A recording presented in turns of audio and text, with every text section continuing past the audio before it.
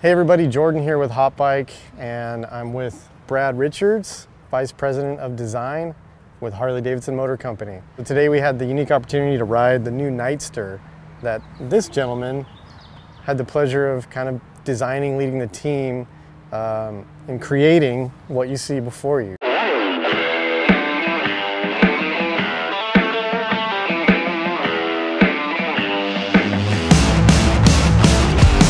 I mean, inspiration was really 65 years of Sportster, Yeah. And you know, we spent a lot of time talking about the ethos of Sportster and what Sportster stood for so many years for the company, for so many of our customers. And in '57, when it was revealed, it was a muscle bike. It was a performance bike.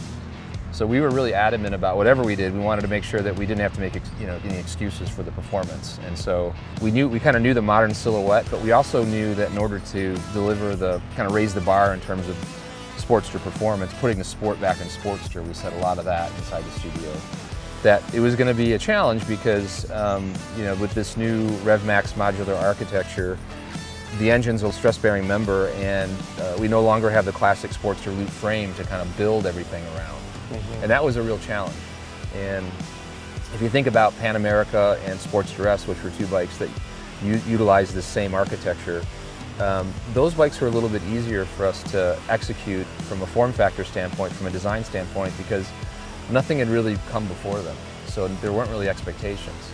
But we knew with Nightster, this was the bike that had to speak to so many Sportster owners out there that love the form factor that it had evolved into over the years.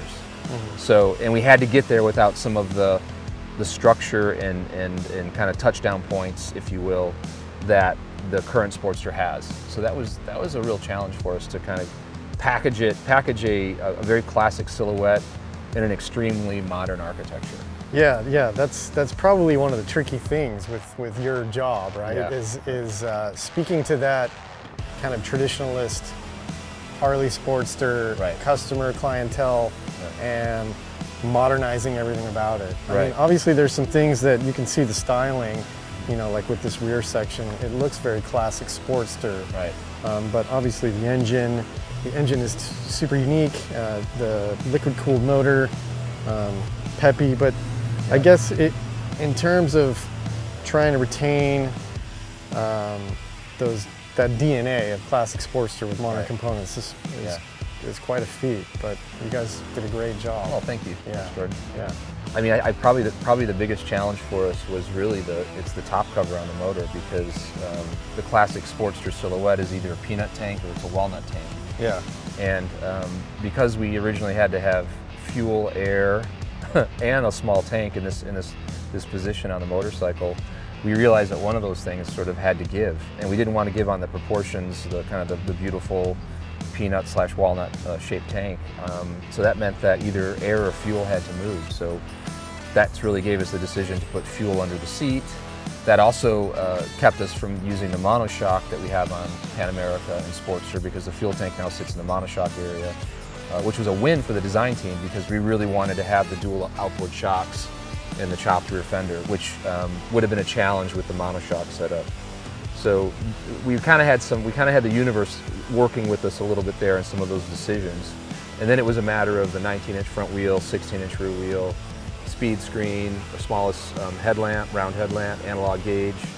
And then really it's pretty much exactly the Iron 1200 rider triangle. So when you sat on it today, it probably felt familiar to you if you've spent any time on that motorcycle. I have, yeah. And it did, it did. Yeah. Another thing too, and I think our audience appreciates this, is I feel like this stock platform leaves a lot of potential for customization. Yeah, customization means so much to Sportster. If you think about, I don't know if there's another motorcycle that people have cut apart and re-welded and put back together into so many different forms and shapes in Sportster. I mean, it really, our go-to-market theme was instrument of expression, and it truly is. Yeah. And so but when you're talking about a motorcycle without a frame, as someone who builds custom motorcycles myself, I'm like, well, how does that gonna work? So, but we quickly realized, there was a pretty big breakthrough just in terms of our internal mindset, when we realized that by taking the fuel from on top of the motor and putting it under the seat, all of a sudden as a customizer or a builder, I don't have to deal with fuel here anymore. And that just opens up a whole new world, in my opinion, of what we're going to see people do with this motorcycle. And one of the examples of that is Hidie from Hyde Motorcycle in Japan, who's featured in our Instrument of Expression go-to-market video. He did sort of a one-piece Tracy looking body, which I just thought was so cool that he took full advantage of the fact that he doesn't have to mess with fuel anymore. And so, and then think about, like, you know, people flat tracking and hooligan racing the bike, and it just, to me, it was like, it went from something where I was like, I don't know how the people are going to kind of deal with this, to, oh, this is going to be a huge enabler for folks to think differently about customization and the ease of customization on a motorcycle. And I think clearly, if you look at the 5 or 6 bikes that were built for that video, you had a breadth of ideas and form factors and use cases. So I think Sportster customization is alive and well with new architecture. Yeah, definitely. And there were some definite, you know, different ends of the spectrum in terms of customization. You had Brandon's from the Speed Merchant, right, with the flat track style. Yeah, super awesome. And then Hyde Motorcycles, that thing was very unique, and just kind of like, you did a double take when you saw it first. Right. So it's cool to see, you know, initially what's already been done and what will, you know, come in the future. 100%. So you're also a very avid motorcycle kind of collector, junkie, nut, what have you. I am, How many motorcycles do you have? I think there's, I don't like to give the number because it sounds insane, but I think it's like 14. Yeah. Yep. And I would say 90% of them are Harley-Davidson. Yeah. So I try to have a Harley from every era, from 1939 kind of up. I need to get some early stuff, but you know, that's hard stuff to find. But my first Harley I think it was in the early 2000s, was a 1939 ULH Big Twin Flathead. Still have that bike. It's actually, all of them run too. That bike is the one bike that I'm sort of rebuilding right now. I'm going from bobber to chopper on it. Yeah. And then there's 3 panheads, a knucklehead, 3 Sportsters. I don't know. You know, when you sit down and like start to think about it, you realize how sick you really are. Yeah. In terms of the collecting disease, you know. Sure. So you've been an avid Harley-Davidson fan. Oh, yeah. Well before you started working for Harley-Davidson, right? Yeah, I've been into the brand since probably 98, 99, kind of around there. Yeah. I had some I worked at Ford Motor Company in the design department there, and one of my bosses was an avid motorcycle, like vintage motorcycle nut, and he still is. And he's really into Harley mainly, but he has some Indians. His name's Gordon Plato. He still works at Ford. He's in charge of truck design, I believe, at this point. But I was a rider, but I wasn't a Harley rider. And so he's like, hey man, you got to get into Harleys, you know? And I was like, Harleys? I don't want a Harley, you know? And you know, I was into like European stuff, and he's like, no, you need to check out Harley-Davidson.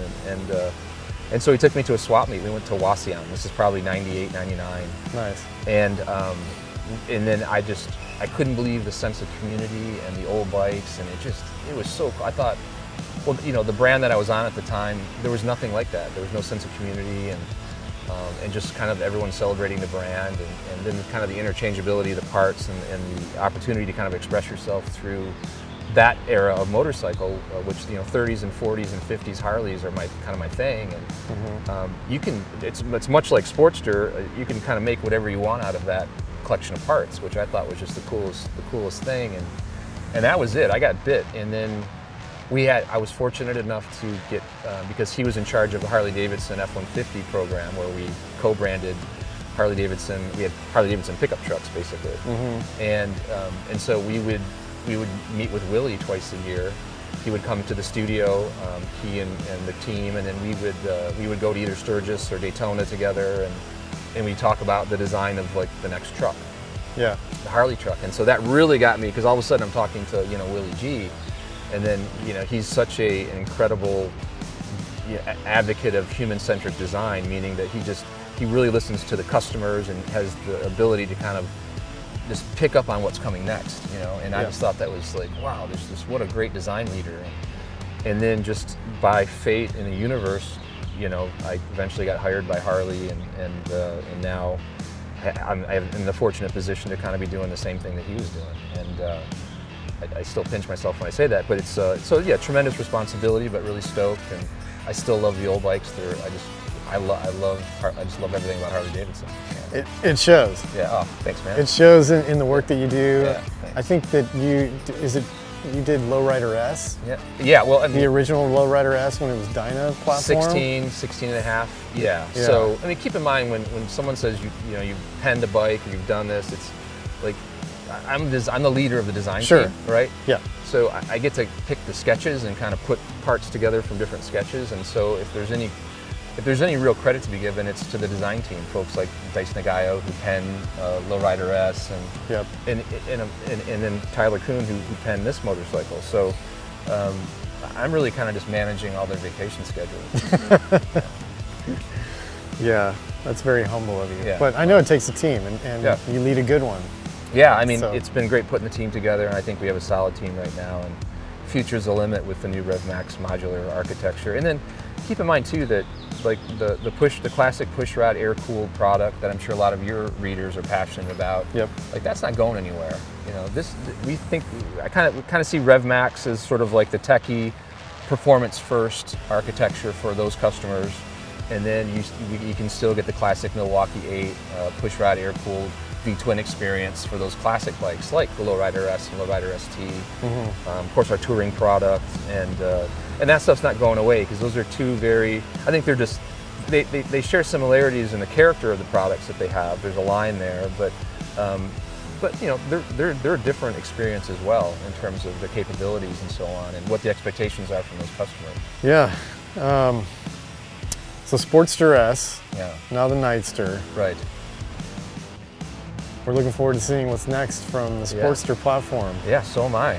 So, and obviously the rest of the models right. within the Harley-Davidson family. So yeah, keep up the great work. Thank you so much, Gordon. Appreciate that. Thank you for the time. Yeah. And yeah, thanks again, man. Thanks for everything you do, and thanks for coming, and thanks to all your readers too for supporting the brand. Yeah, thank you. Yep.